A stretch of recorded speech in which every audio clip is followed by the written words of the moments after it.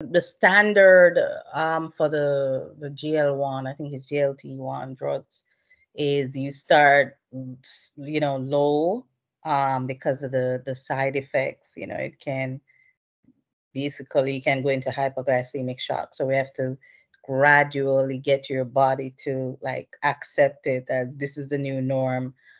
So they have like I saw a two-pronged approach. I'll tell you which one I like, but they start from zero point 0.5, then they go to 1, 1.5, 2.